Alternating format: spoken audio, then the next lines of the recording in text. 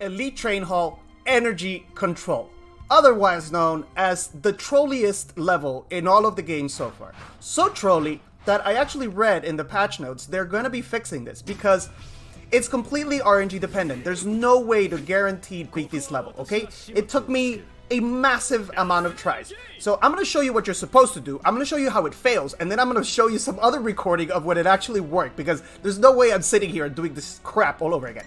So you're supposed to use a Steady skill, right, on Shiryu. Now what this is going to do is, it's going to place this debuff on him, right? And then next turn, that debuff is supposed to steal an energy from him, from their team, right? So that Aquarius can't AoE, but it doesn't work all the time. It only works sometimes, okay? I think I probably played it 50 times, right? If you want to go ahead and do it now, do it now. It's going to take you a few tries, but they are going to patch it. Now, here's the video of when it actually worked. This was live on stream the other day. Hit like and subscribe when you're done. Bye. All right, try again. Try again. We do this on this guy. We plant the thing, and now if we get lucky enough. Whoa, watcha. Wait. We got it.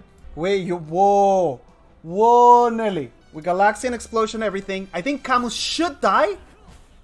He doesn't die, guys. On Shiryu again. She does the second skill on Camus. We